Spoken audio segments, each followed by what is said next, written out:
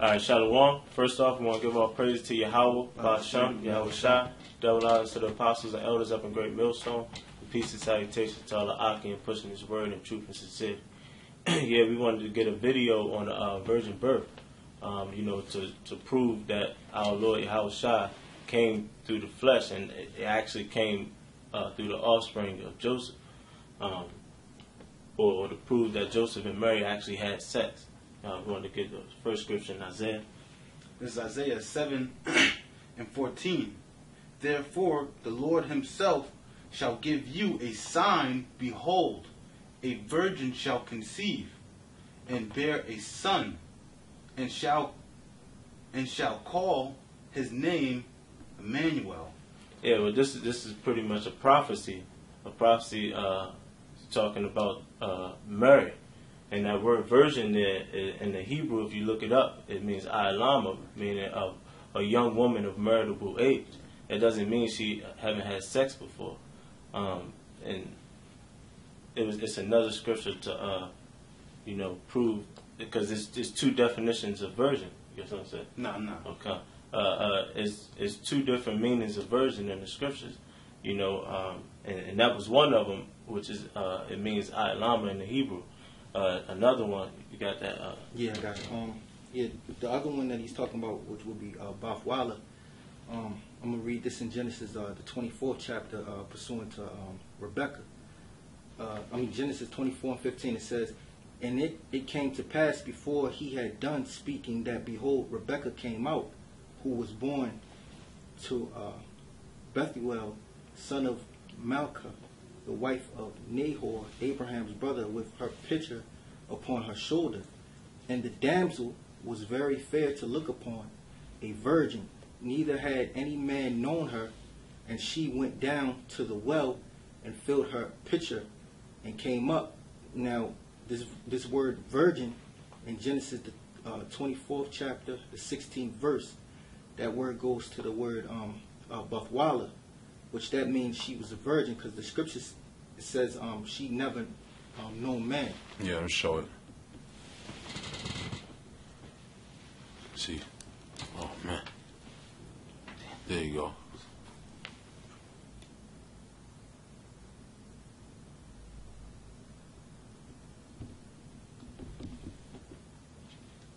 It's good. When you look down, it says a virgin, pure, unspotted, so-called as being separate and secluded from intercourse with men.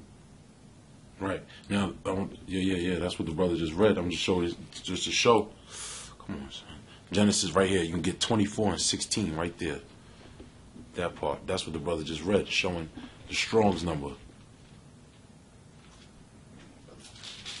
Yeah, the Strong's number is H1330. All right. So people that want to be out there, they want to dispute what we have to say. That's how you can look it up. Yeah, matter of fact, let me go to Isaiah real quick. I want to pull that one up just to show the difference. Isaiah 7. Since you said the flesh, I was thinking about. Isaiah 7 and 14.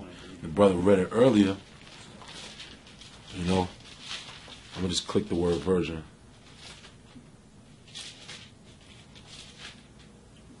Right.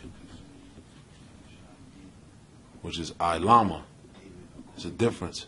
Let me see this. Let me pull it. Let me show it. Which is right there, Isaiah 7 and 14.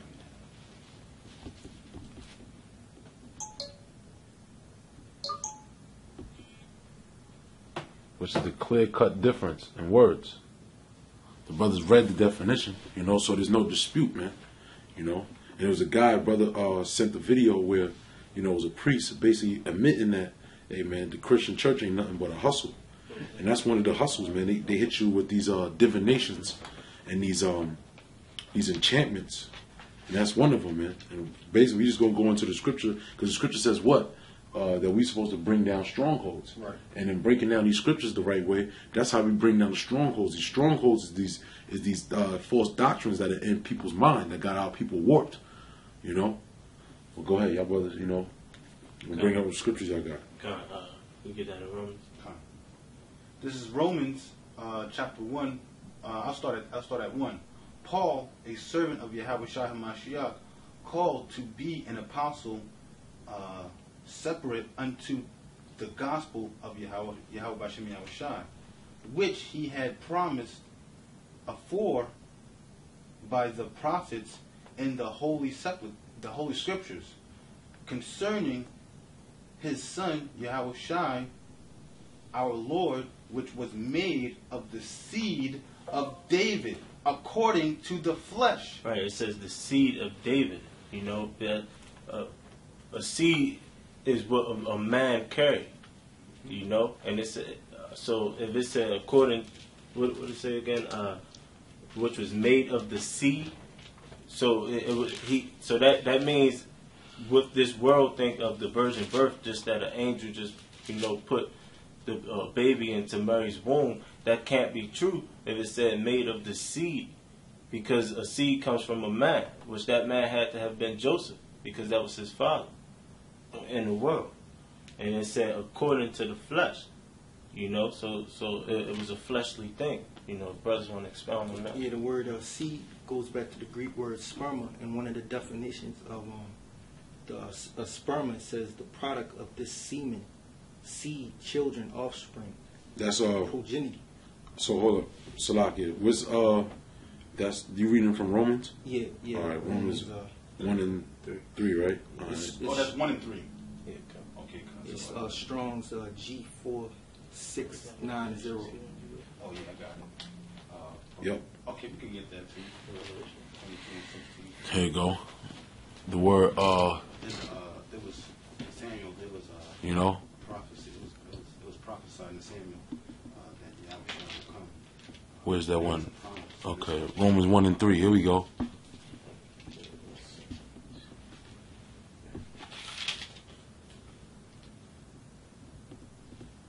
Under it says family, tribe, posterity, Yeah. dealing with lineage. Yeah, because the word tribe is thumb. The word tribe is thumb, which when in the Hebrew, and basically with the word tribe, it simply means family. So how do you start it? Well, how the tribes started? Through the 12 tribes of Israel, which the 12 tribes was the 12 different families started by men. So the men are the heads of families. The men, that's how you get your name. You're supposed to. Your last name is supposed to be, who your forefather is. So at the Passover, you go up and Pashai, Bun Ra'awa Bun Yasha Allah. Pashai is a man, Ra'awa Bun is a man, Yasha Allah is a man. So hey man, it's clear as day. There's no way that you could be from the stock of Israel and not actually come from the man Israel. That's right. Yeah, You gotta speak up, huh? Yeah, Yahweh Shah, Bun Yahweh Bun Yahweh. Yeah, Bun Yahweh, because he's the son of the Most High as well. Just to bring that out, because I know I mentioned that, I said that before, but really that's what made him special. Because he was the son of the Most High. In the spirit, he's the firstborn of the dead and the firstborn of life. That he's the only begotten son. The firstborn of the dead. But we're not going to go too far into that. When brothers just bring out what y'all got, Revelations 22 is good. Brothers got that on that. Bring that out. All right, this Revelations 22, verse 16. I, Yahweh Shai, have sent my angel to testify unto you these things in the churches. I am the root and the offspring of David. Right, that's what the church is supposed to be declaring. Read that again. It said that the testimony is the prophecy, the covenant.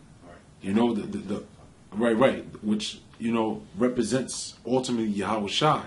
So he said, look, this is what I want you to teach in the church. Go ahead, read that again. I'm gonna start from the top. And Yahweh Shai sent my angel to testify unto you these things in the churches. I am the root and the offspring of David. Yeah, the root and the offspring of David. The offspring is what? That goes back to that sperm again, man. Or it goes back to that lineage or that tribe. All right, y'all finish it up. and the bright and morning star. Right. Well, yeah, that's going into something else. Bring it, y'all got whatever y'all got. Bring it up. This is the prophecy before time in 2 Samuel, the 7th and 12th verse. And when the days be fulfilled, and thou shalt sleep with thy fathers, I will set up thy seed after thee, which shall proceed out of thy bowels, and I will establish the kingdom. You know, this is talking about David, because David had Solomon, and Solomon didn't necessarily. Well, I'm gonna keep reading it. It'll explain. Then I'll explain it. This is verse 13 out of 2 Samuel, the 7th chapter. He shall build an house for my name, and I will establish the throne of his kingdom forever. Because Solomon didn't establish the kingdom forever. You know that word. Who is Yahweh Shai, and he came out of if you read in Matthew the 1st chapter, which we're going to get, he came out of the lineage through David, and it's telling you he came out of the lineage through in the scriptures. And I just read it, and he's going to set up the kingdom forever. Right, he came out of the line of Solomon. Right. Out of the line of David. Right. See now. That was, right. Because that would be reincarnation. People that can get it. Right. Now, you know what, too? You know what? Go ahead. Keep doing what you're doing. Go ahead. Because Solomon set up the kingdom and he built the house, but he's to establish the kingdom forever. That's going to be Yahweh Shai. Right. Let me see something real quick. I'll bring out another scripture while he's getting that.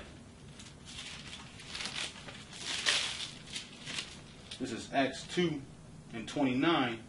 My brethren, let me freely speak unto you of the patriarch David, that he is both dead and buried, and the sepulchre is with us unto this day. Therefore, being a prophet, I, knowing that the Most High have sworn with us an oath to him. That's what we just read in 2 Samuel, the 7th chapter. Sworn an oath to him that of the fruit of his loins, according to the flesh, he would raise up Yahweh Shai to sit on his throne. So, we just read that Yahweh Shai is going to come out of David's seed, and he's going to set up the throne forever. And then, he's repeating it again in Acts, the 2nd chapter. And, and if any other brothers got something to say. Right. Now, y'all brothers keep speaking, and I'm going to point out something that, because the people would try to say, oh, yeah, he came out of the loins, he came out of from David, but they'll use Mary, because Mary also came from the line of David. Oh, okay. But it's an easy cut, and we're going to deal with it. Clearly, he came out of the loins of Joseph, because what it tells you in Hebrews the 7th and 14, that he sprang out of the tribe of Judah. Spring, hey brother, when you get a chance, just go to Hebrews 7 and 14. Look up the word spring. He sprang out of the tribe of Judah. Which if you springing out of something, you planting the seed, and then as the seed grows and it's sprouting, then that's how you spring out of. But he's going to get the. So the word spring and sprout is synonymous. Sprout is like a past tense, if I'm not mistaken. Yeah, I got a quick precept. Matthew 22:30. It says, "For in the resurrection they neither marry nor are given in marriage, but are as the angels of the Most High in heaven." And we know that angels don't have sex. Okay. So just to clear that up. Yeah. They tried to say he was an angel came down. The angel came down and had sex with Mary, and that's how he got that's how Yahweh Shai was created. But that's false. There's a scripture. 1 second. I think it's in Rome. I think it's in 15th chapter. Go ahead, speak, brother. Yeah, I got the Hebrews 7 and 14 for spring. It's anatello. The definitions are rise, to cause to rise, of the earth bring forth plants, like you said, to spring up. It says to rise, arise, to rise from, be descended from, so basically to rise, he spring out, to rise out. From Judah. Yeah, 1-3. Yep. Yeah. And that virgin birth myth goes back to paganism. You know, it goes back to these other gods that these other nations worship. Oh, I got it. So they try to, you know, mingle the one that the world enemy calls Jesus Christ with these other gods. You know, some mythological birth, Right. so to speak. Yeah. I got a scripture. I'm going to go to John 1:45. Salakia. This is John 1, let me show me 1 and 45. Philip findeth Nathanael and saith unto him, We have found him of whom Moses in the law and the prophets did write. Yahushua of Nazareth, the son of Joseph. They're clear cut that he was from Nazareth and he's the son of Joseph. That's in John 2nd chapter. This is the first chapter, 45th verse. Of John? Yeah. Okay. Come on. Yeah. Yeah, that's when they was looking for him, right? Yeah. Because he said, I found him. Philip. This is. I'll just read it again. Philip findeth Nathanael, and saith unto him, We have found him of whom Moses in the law and the prophets did write. Yahushua of Nazareth, the son of Joseph. Right. That's right. So, but see, the thing is, the Christian church, they'll try to say, what they'll say is that, the only way he was is because that's just the way everybody knew him as. You know, not necessarily saying he actually came from that line. You know, but let me read this real quick. Come on. This is Matthew chapter 1, because you read that in 2 Samuel, the 7th chapter, where the promise was unto David, unto Solomon, that his house shall be unto generations. Right now, this is the genealogy of Yahushua through Joseph. Right now, it says what verse is that? Right. This is Matthew 1:6. And Jesse begat David, the king, and David, the king, begat Solomon of her that had been of the wife of Urias. Right. Talking about Bathsheba. Right. Now, when you jump over, this is Luke, the 3rd chapter.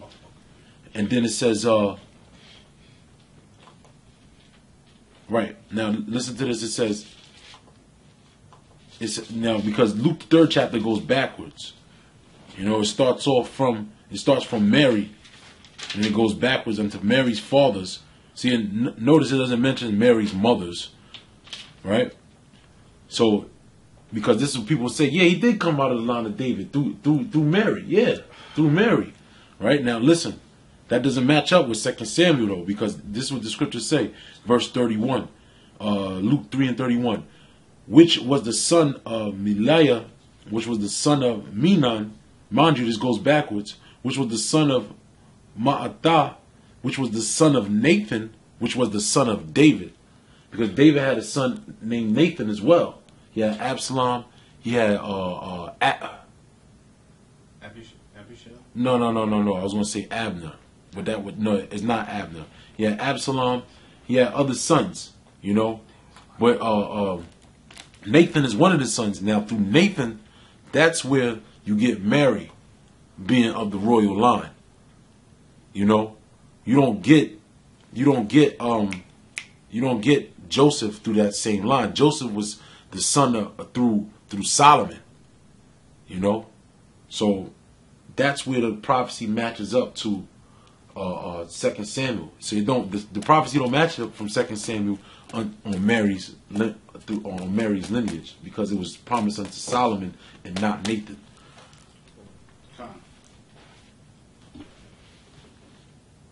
Yeah, because Luke was written before Matthew, for people that don't know. But I got something. I gotta find it. A great site. What are you looking for? I'm gonna go to Matthew's it's going to talk about how Mary, the angel will go to Mary and then tell her before. That's Matthew 1. And try like 19. 23.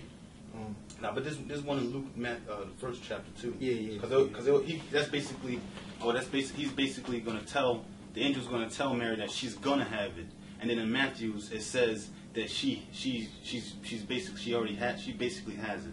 Right. It's probably, I think, Luke 1:26. Yeah, something real quick. Luke, the first chapter, verse 13. But the angel said unto him, Fear not, Zacharias, for thy prayer is heard, and thy wife Elizabeth shall bear thee a son, and thou shalt call his name John. And thou shalt have joy and gladness, and many shall rejoice at his birth. For he shall be great in the sight of the Lord, and shall drink neither wine nor strong drink, and he shall be filled with the Holy Spirit, even from his mother's womb.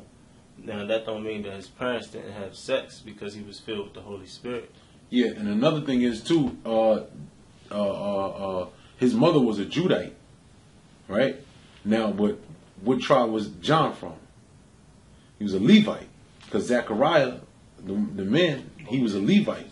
So how come Zechariah is a Levite? No, yeah. Zechariah is a Levite, John is a Levite, but him and Yahushua is cousins. Why? Because it's not going by the mother, it's going by the father. Because Mary and Zechariah's wife, I can't think of her name, they were sisters. Elizabeth, right. You know, so hey, there you go, man. That's a clean cut right there, man. You know, it doesn't make sense to them that understand it's clear as day. You know, we can see it clear as day because it's not hard. You know, and when you go, like the brother was mentioning, you go into these pagan philosophies, you go into ceramicists and Tammuz and all this other madness. This back to how it was in Egypt and everything. You know, how basically there was some miraculous birth, and that's where they get the concept from. Matter of fact, as we was talking earlier, I was talking about how certain things that I was actually indulging into, you know, prior to coming into the truth. There's a book. It's called The Journey of the Sangaya People. And the Journey of the Sangaya People, which it sounds like the Journey of the Sun God People, you know, that's what always stood out to me. But basically in that book, they talk about how there was a family that had a similar birth with a so-called virgin birth. You know, which they was talking about some ancient, I forget who it was. You know, I don't know who it was specifically. However, they were talking about some people that were in Africa that went through that same thing. And they were trying to say, oh, look, see, it's the same. See, it's the same. See, some people say, oh, that the Bible is plagiarized and they get that story from Egypt. Or they'll say, oh, it's not real. They just, no. They'll say, yeah, that's nothing new. You know, that happened through other people. But none of that is the case. The case is that Mary and Joseph had sex, and Yahushua came through the line of Joseph. Sure. No other way. Right. Yeah, that's the point has been made. You know. Yeah. Yeah, I'll just read it just to clear, you know, to make it plain upon the table. This is Luke, the first chapter, the 26th verse. Luke what? 26th verse, Luke 1:26. Come on. And in the 6th month, the angel Gabriel was sent forth from the Most High unto a city of Galilee, named Nazareth, to a virgin espoused to a man whose name was Joseph, to the house of David. And the virgin's name was Mary. And the angel came in unto her and said, Hail. That doesn't mean they had sex. You know, go ahead. Thou art highly favored. The Lord is with thee. Blessed art thou among women. And when she saw him, she was troubled at his saying. Yeah, because in the Catholic Church, you know, in school, I remember we used to do Hail Mary, full of grace, the Lord is with you. Blessed art thou woman. But they make you quote that in Catholic school. I never forget that. I don't remember it, thank God. The Hail Mary. 16 Hail Marys. Yeah. No. What I'm saying, we used to do this, the Pledge Allegiance to the flag And right after that, Hail Mary, full of grace, the Lord is with you. And then we have to quote that right there. Now the thing is, they try to make it seem, I forget how it goes, throughout the Yahweh Shem Yahushua, but I do remember that in it, they try to convince you that Mary, the reason why she was blessed among women was because she had Yahushua through her paps, if you will. You know, but the scripture's saying that she was blessed among women because, not because she had the child, because the child wasn't even born yet, but she was saying blessed are ye among women. You see what I'm saying? Yeah. So even the Catholic Church got it backwards, man. She was already highly favored. You know, just like there was other women in the scripture that were highly favored. You know? Can I bring it out since you mentioned that Hail Mary full of grace prayer? Oh, Jesus. It's from CatholicPlanet.com. It says the traditional version. Hail Mary full of grace, our Lord is with thee. Blessed art thou among women, and blessed is the fruit of thy womb. No, that's not how we used to say it. That's not how you used to say it. No, but still, it's all good. Yeah. It's all good. It's all good. Yeah. See, because they try to say because of the womb, that's why she was blessed. Yeah. But it was prior to that, even her having a child, her being blessed. You know, she was already favored prior to the child. You know? Go ahead, brother. Just make it quick because we about to end it. And the angel came unto her, and she saw him. She was troubled at his sayings, and cast in her mind what manner of salutation this should be. And the angel said unto her, Fear not, Mary, for thou hast found favor in the Most High, and behold, thou shalt conceive in thy womb, and bring forth a son, and shalt call his name Yahushua. Right, that was a prophecy. Right, that was a prophecy. That don't mean she had the child right there in her womb. That was a prophecy. You know, go ahead. He shall be great. Call we read it. This is Luke 1:32. He shall be great, and shall be called the Son of the Highest. And the Lord thy power shall give unto him the throne of his father David. Right. Now the other one you read was in Matthew. Yeah. Did we read it? Yeah, you just read it. Okay. You know? So that shows the difference right there. You know? And with that, we're going to give all praise to Yahweh Shem Yahushua. Double honor to our apostles and elders of Great Millstone. And man, Lord willing, the elect was fed. You know, you got another angle to swing the sword now. Right. All right, Shalom. Shalom.